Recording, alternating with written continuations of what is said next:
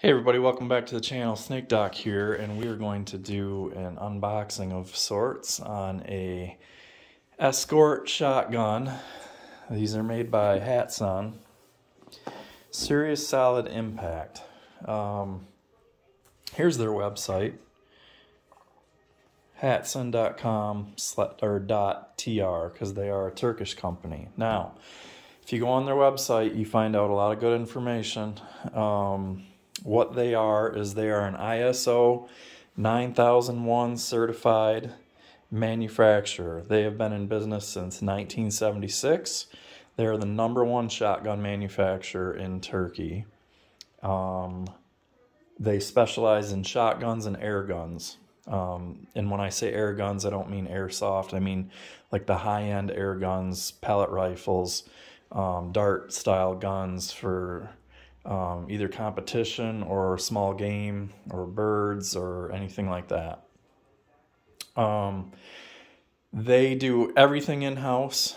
There's 35,000 square meter facility, 500 plus employees. They have CAD CAM, CNC machinings, 3D CAD, a 5-axis CNC.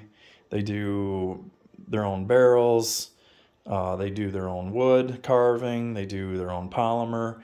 They are the only manufacturer in Turkey that is certified to do mossy oak camouflage. So if you're somebody who likes that stuff, you know, that's them. And also they do the Escort shotguns like this one here are used by police forces there, and they export to over 95 countries. So pretty reputable stuff, even though we may not have heard of them here. Does not mean they're junk. So here's what you get inside the box. This is the owner's manual here, and let's take a quick flip through there. So it's going to have your technical data, controls. It's going to show you how to reassemble. And I believe there's a parts list and an exploded here's a exploded diagram. It's pretty faintly printed, but you can see it there, and everything's numbered. And then there's the parts list. So what we have here, I'm sorry the camera moving around so much, but it's too big to do it with a tripod for me to get any kind of decent quality. So it comes with this trigger lock. It's actually a nice trigger lock. Not that I would use it, but it's actually a nice trigger lock. It fits perfect in there, and it's a pretty stout design. And then I bought it from a sporting goods store, and I don't know, they give you one of these chintzy things that hits the trash can. Before I dive into that, I do want to show you this, which is pretty remarkable. I've never seen this issued with a shotgun, except maybe like the Mossberg Flex. But what it is it's various thicknesses. Like here you can see that one's a 5mm minus 1.5 inch. You can change the angle of the stock comb, or the whole stock, I guess, not just the comb. And then this thing here allows you to cant it to the left or right. I mean, it's like a totally customizable stock setup by using those shim spacers, which is pretty remarkable. So here we can see this is a 5+1 capacity 12 gauge. I believe it's an 18.5 inch barrel. Not positive. It is similar to the 870, where it has the loading gate that has to get out, cleared, whereas the Mossberg is open. But this has an aluminum receiver like the Mossberg. So you're getting a weight savings over the 870 with the aluminum receiver, which I personally prefer. But you still have the 870 features of where your action release lever is, your crossbolt safety. So it's a crossbolt style safety there. Single extractor on the bolt instead of a dual extractor that Mossbergs have. And then from what I've read, Benelli Nova magazine tube extensions will work on this. So somebody said they put a +2 on theirs, and so they bumped their capacity to 7+1. Comes with sling swivels, rubber butt pad, some decent. It's not great. It needs grip tape here, in my opinion, or stippling. I might stipple that today. And then it's an ergonomic fore end, and it does have dual bars on it, but the polymer is really slippery. Now it does have this indentation here for you to get a good, nice round grip on it, but I would probably stipple in here, maybe even stipple down here, depending on where you like to run your pump from. And then we can see the front sight is just a raised bead, if you will. It is round. And then here's what your muzzle end looks like. So, this happens to be called the Escort Slugger. There is another version that's about $20 to $25 more that has a AR style stock, and you'll see there's a couple of videos of that one on YouTube. It has a pistol grip stock, a non-adjustable length of pull stock, but it does have a nice rubber cheek riser that looks like it'd be nice, soft, and comfortable to shoot. And I believe the fore end is slightly different, where this front section here, there's a molded section of Picatinny rail on there, so you could put a light on there if you chose to do so.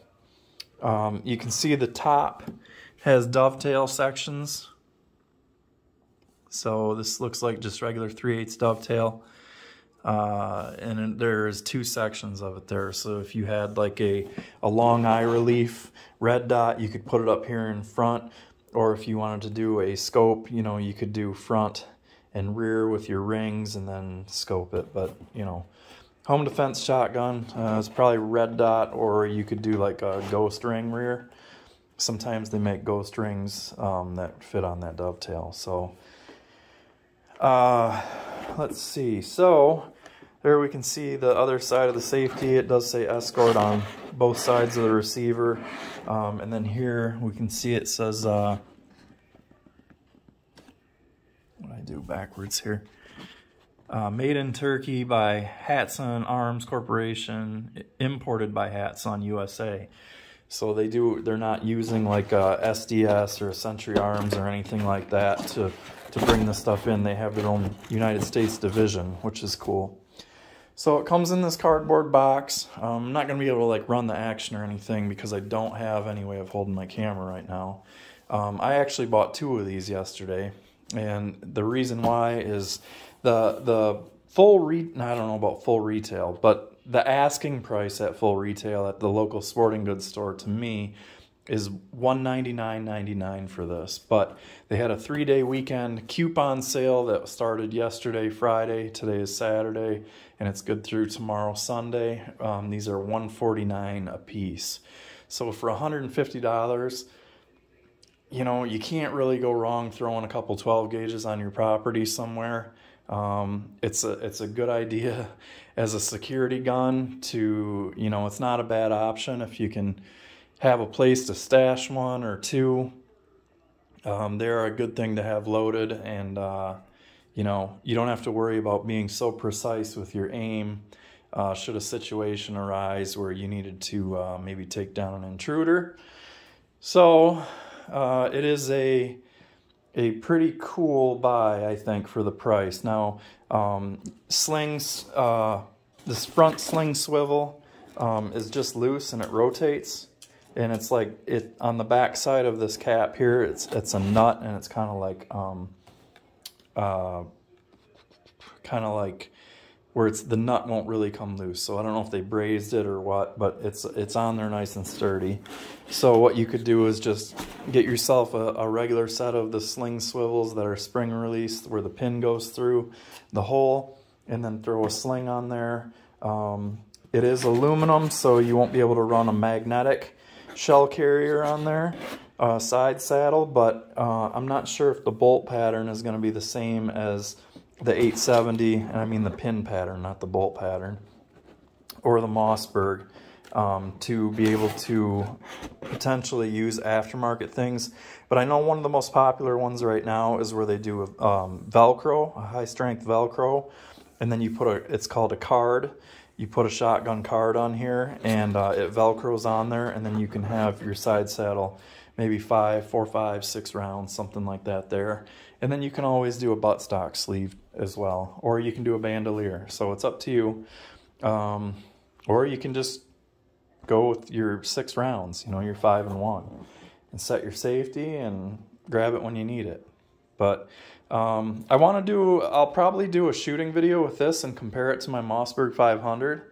And my Mossberg is a 28-inch vent rib barrel with choke tubes. I use it for clays and skeet and stuff like that.